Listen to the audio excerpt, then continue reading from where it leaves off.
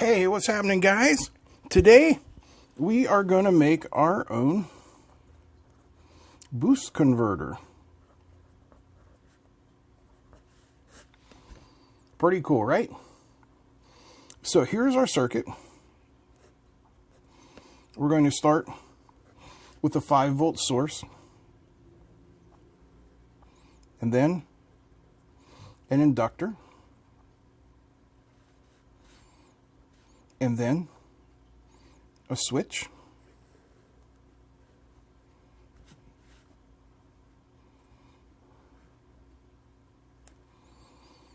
and then in parallel with this, we're going to have a diode,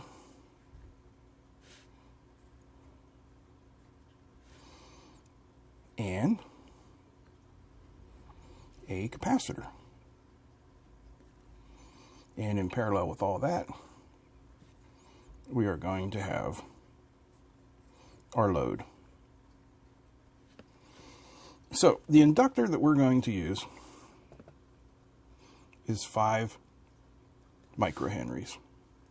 We're going to use a 1N 4007 diode and a 33 microfarad capacitor, which is 25 volt.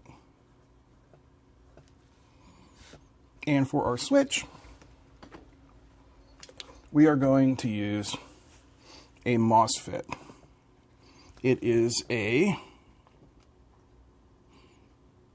IRFZ34N. All right, so the way the boost converter works is it has 2 states: switch open, switch closed. So when the switch is closed, the current can flow through the inductor, charging it up, building up a magnetic field. And then when the switch is open, the current can no longer flow through here, so it has to flow through our flyback diode here. And through there, it can charge the capacitor. And since we're in parallel, it also goes to the load. So what happens when this switch is open and we're charging the capacitor and powering the load, we have our energy here from, in this case, it's going to be just a little power supply, and we have our stored energy here. And since they are in series, they increase. You get 5 volts plus what the inductor stored.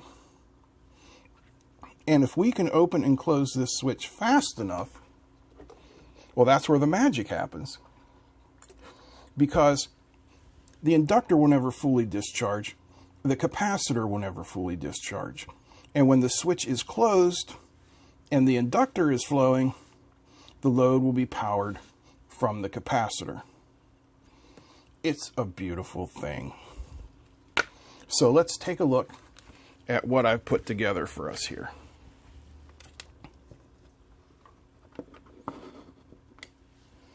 Let's zoom in a bit. All right, here's our circuit. We have our 5 volts coming in from the power supply. Ignore this for right now. Then we have our inductor getting the positive load. And then here is our MOSFET, which is the switch. And then here's our diode and our capacitor. And finally, our load. Now, in order to turn the MOSFET on and off fast enough, we need something to drive it. So in this case, I'm just using a 555 timer with a 10 puff capacitor and a 50K pot, and it's trimmed out so that we are getting about 500 kilohertz frequency. So 500,000 times a second, this MOSFET is going to switch our inductor on and off and charge up our circuit. Now the inductor, I wound myself. I know it ain't beautiful, but it works. If you want to see how I did it, watch this.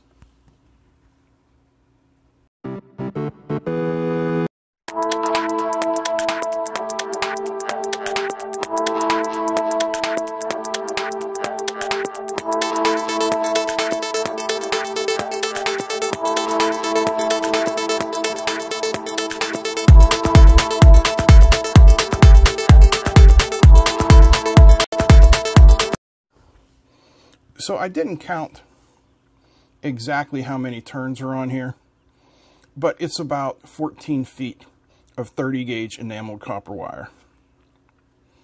So if we put it into the tester here and have a look-see,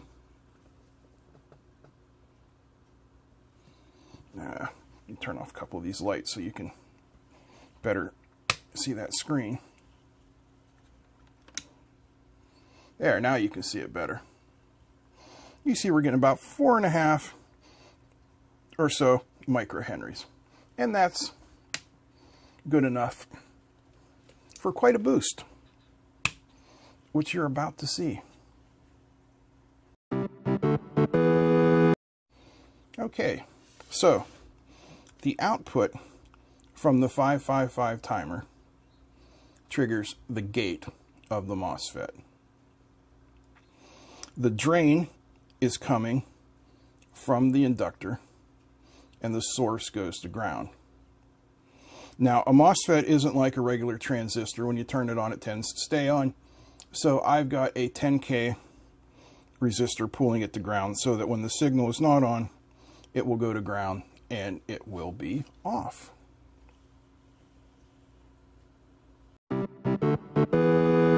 All right, we've got everything hooked up and ready to roll here. And no, there is no power onto the circuit. And you're seeing about 0.5 volt here, and that is coming from this capacitor, which I keep draining. And it likes to build up another little charge there. All right, so everything is hooked up. We're putting 5 volts in.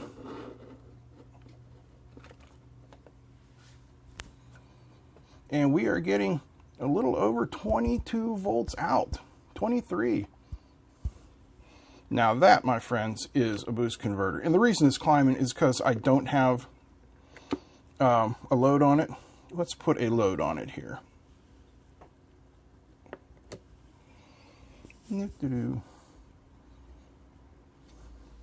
Thought I had a... Hold on, right back. Right, there we go.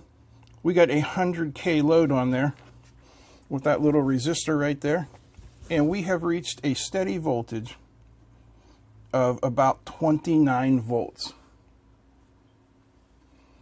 That's an impressive little boost converter, considering that it's getting 5 volts in and it's taking what, 2 milliamps. So there you go. That's your learning for today. Now go make your own boost converter. And if you do, leave a comment down below and tell me how it did. I really want to know. If you like this, give me a thumbs up. Feel free to comment and share. And I will see you guys next time. I'm out.